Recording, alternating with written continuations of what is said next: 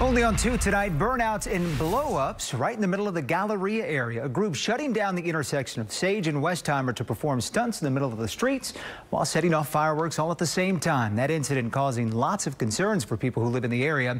Channel 2's Brandon Walker joins us live with their message tonight. Brandon? Yeah, Jonathan, seemingly a bit of a flash mob there along with the fireworks show and the car show. And as you mentioned, that's got folks who live around here fuming. In the Galleria area, where Westheimer meets Sage Road, they were fast, they were furious. That's so dangerous. Really? Frighteningly frivolous, too, say some.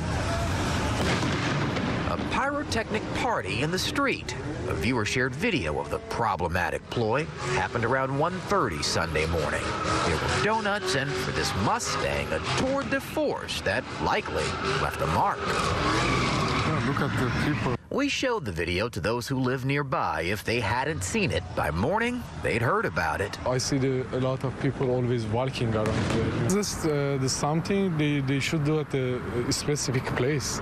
A witness told Channel 2 the stunt lasted 10 minutes. Other cars seemingly stuck as crowds filled the intersection.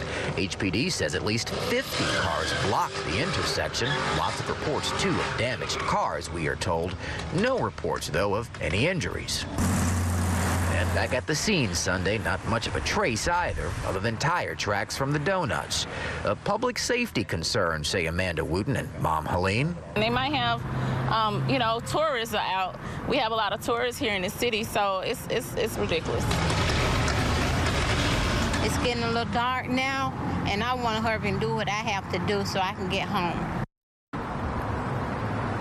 Yeah, concerns tonight. HPD investigating this one. And while the department did tell us about the number of reported damages to vehicles, it's unclear tonight if police are aware of who is responsible for this, what accountability could mean for them as this investigation is underway. So with that, we say stay tuned. We'll keep you posted.